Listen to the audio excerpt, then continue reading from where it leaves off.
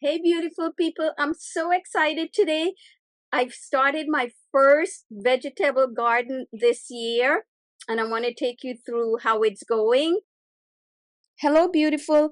I am Yasmin, and welcome to my channel. If you're new here, please do consider subscribing. Be sure to give the video a like and leave some comments. I appreciate that. If you're a returning subscriber, thank you so much. I appreciate you. Okay, so some of the planting has gone tremendously well. I've had great success with the plants being very healthy, whereas some of the plants and herbs that I've done have been tremendous disasters. I'm learning a lot, so I know the next time I plant these herbs and vegetables, they're going to bloom brilliantly. Going to be sharing with you which plants did really well and which ones have been disasters. I do have to put the sunglasses on because my eyes are sensitive to the sun. So let's get started. Okay, the first plant I have here is edamame. I love to eat edamame. It's one of the favorite snacks that my husband and I like to eat. See these plantain bags? These are 30 gallons, so they're pretty big bags. And they've done a pretty good job because I've got pretty good growth here. These were probably about 6 inches tall when I purchased them, and they're over 18 inches maybe. And you could see that there's edamame starting to come out. So in another week, perhaps they'll be ready. Look at that. How gorgeous. Okay, these plants, these are Chinese water spinach. I planted them about a week ago, and look how the seedlings have flourished. As a matter of fact, the seedlings were given to me by my nail salon. One of the girls there, she's a very good and avid planter, and she always likes to give me some seeds. This is my first time actually trying Chinese water spinach, and I can't wait to get this in one of my dishes, and I'm thinking a simple stir fried might work very well. So I'll be sharing that recipe with you once I do it. So on this section of the garden, I have a collection of different items here. The first one is cayenne pepper here, and they're starting to show cayenne pepper on here. They look gorgeous. I like a lot of spiciness. If you looked at any of my food videos, many of them does have that added touch of spiciness. I also have habanero trees here, and they're starting to show habaneros on them. Look at that, beautiful. There's two of these in here, and both of them have started to grow peppers. I also have a cherry tomato plant here. There's a lot of flowers on it, but I don't see any um, tomatoes on this particular one, but I have a couple more of them around the garden. Also, see, I added some potted marigolds here. Moving right along, these are my beautiful Swiss chard. These are white Swiss chard, and they're doing beautifully. As a matter of fact, when I planted this from seedlings, I put way too many seedlings. So I had to transplant them, and I was very nervous that they wouldn't grow when I transplanted because the roots are so delicate. However, I threw out a bunch of them, but I was able to save some that are doing really well. So these will probably be ready to harvest in another week or less. Okay, this entire section here is really beans. I have here long beans, and these long beans, the seedlings were given to me again by my Asian nail salonist, and they're doing amazing. I just stalked them because they're going to be going up and growing those very long beans, which those beans we called Bora growing up in Guyana. So I can't wait to harvest these when they come out. But I have several plants here, which is kind of plenty. I do have some French style beans in the back. And all of these here are French style beans. These are bush beans. Beans have started to come out on these, so I can't wait to harvest these and share some recipes with you. So one of my learnings here with the beans is I should have staggered the planting every 2 or 3 weeks so that I have a consistent harvest. But that's what I'll correct next time I do this. Wow, these are all my tomato plants. I have here early boy tomatoes, and this one has certainly started fruiting very early. And as a matter of fact, I had one ripe tomato on it. And when I picked it and turned it around the back, it was eaten by the bugs. So hopefully the rest of it will do very well. And I store these on these thin bamboo stakes and have them grow up. Now, I was told that we should really harvest. I was told that we should really prune it. So I pruned out some of the leaves on the bottom, as well some of the little suckers, which are those little offshoots that come out in between the main stem. And then moving right along, I have cherry tomatoes. I'm really excited about the cherry tomatoes because I love cooking with cherry tomatoes. They're always great to make like a quick sauce when I'm cooking a piece of fish, or sometimes I do it with chicken, but I'm really excited. Moving along from the tomatoes, I have here, this is another jalapeno. No, this is actually a cayenne pepper. You can see a cayenne on here. And then I have the jalapeno right here. It's looking gorgeous. And then I have bell peppers. These are supposed to be red bell peppers, but the growth is very stunted. So I haven't figured out yet what the problem is with this. So okay, moving right along, this bed has been a disaster. A couple of things happened. They were blooming beautifully. And first of all, I overcrowded the bed. And these are raised bed that I'm using.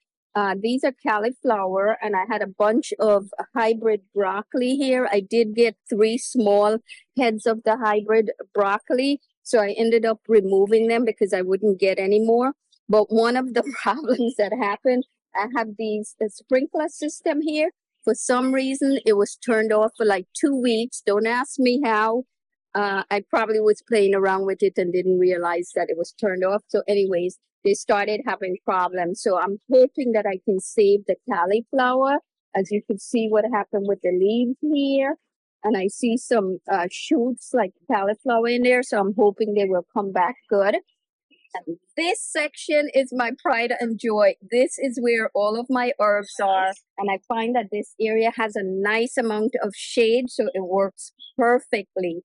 So let me take you through. I actually did have some disasters, but everything is coming together really nicely now. And I've had an abundance of harvest already because a lot of the herbs, you have to cut them down, otherwise they start bolting. But let's go through them. Okay, so here I have my Greek oregano. They're doing beautifully. I love to cook I love to cook with Greek oregano. I love to put it in salad dressings, which I make a lot of fresh salad dressings, and these are doing relatively well. Here's my English thyme. I have some dried ones here. I haven't harvested these as often as I probably should, but look at that. Gorgeous. And then over here I have, this is a new bunch of lavender that I planted, so I'll be making some teas with this. I added a pot of marigold here, and then I have some beautiful chives. I haven't harvested these, so I need to start doing that. But these are beautiful. I'll probably put this in a potato dish or something. Chives and potatoes go very well. But this is, some of my pride right here. And then moving right along. Wow, look at these amazing leaves on this sage. Right, these are beautiful sage. This has done very well, no disease. I've cooked a lot of chicken and turkey dishes with this. I also have done turkey burgers with it. And over here I have a batch of rosemary, which I probably shouldn't have had in this garden, but I'll probably transplant it into a pot by itself, which I already took one bunch out and I did that with it. And then these are my basil that are doing very, very well. I did have a batch of basil that didn't do as well. So over here, I have these in pots because I don't have any more raised bed space this year. This is lemongrass. I grew up on lemongrass, and they used to grow wild in the yard, and we used to cut them and make tea. They're really good for you. So I'm going to be making some tea with this for you guys. You could put them in curry as well. And then I have my cilantro. These need a little cutting because they're starting to bolt here. I actually put it in a separate pot because I had it where the basil was before, and for some reason they didn't do as well. So I got another batch here, and these I grew from small plants, and it's doing beautifully. And then over here, I have some beautiful mint. This is three types of mint that I have. This one here is actually from last year that came back. It was a very small piece, but these can grow very wild. So I'm trying to train them up here on this trellis. It's really a tomato trellis, but I'll probably get some stakes and stake these down. And then I have peppermint, and in the back here I have spearmint. They look very similar. These are a couple of strawberry plants that I'm trying my hands with, and you could see a lot of flowers on here. So I'm hoping to get a small batch of strawberries because I love to make smoothies with strawberries. I like to put them in my salad. These plants here are culantro. I haven't had luck with them in the raised bed, so I transplanted them to this pot, and they're starting to bear leaves, as you can see. Culantro is a popular herb that's used in Caribbean cuisine, especially in Trinidad and Tobago. Okay, and these are my pride and joy. This here is married man pork, or it's a type of basil, something that I used a lot growing up in Guyana. And then these broadleaf thyme, as we call it, but they're also known as Cuban oregano or Mexican mint. They are absolutely delicious. The broadleaf thyme grows like crazy, so there's always an abundance of it. And by the way, the broadleaf thyme as well as the married man pork were two disasters. I had planted them in the raised bed and I had to transplant them into these growing bags. Now look at the parsley. These were also a disaster only because they were ready to pick, and I went away on vacation and didn't do that. So I had to cut them all down low, and they're starting to grow back parsley. I love using parsley in things like chimichurri sauce. They are absolutely delicious. I do admit, however, that parsley is not my number one choice of herbs. All right, guys, so this is it.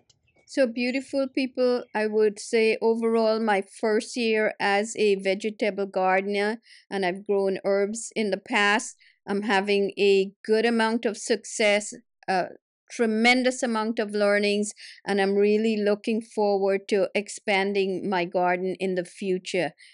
Before I wrap up, I'm just harvesting some of the lemongrass, these beautiful fresh basil leaves. Look at that. Sage, also some of this cilantro. Look at that. Some of these amazing, beautiful smelling mint. And of course, these broadleaf thyme. These things are fascinating. Look at that. It's really hot out here today. I think it's over 90 degrees. So it's time for me to go inside with these beautiful herbs that I've just picked that I'm going to be using to season some hamburgers and making some teas as well. I'll share those in a different video with you. I do hope that you enjoyed this video of my first year garden, and I hope to bring you many more, and hopefully down the road I'll be able to expand the garden. In the meantime, you could check out some of my homemade recipes, and I'll see you for the next video. Happy cooking and planting.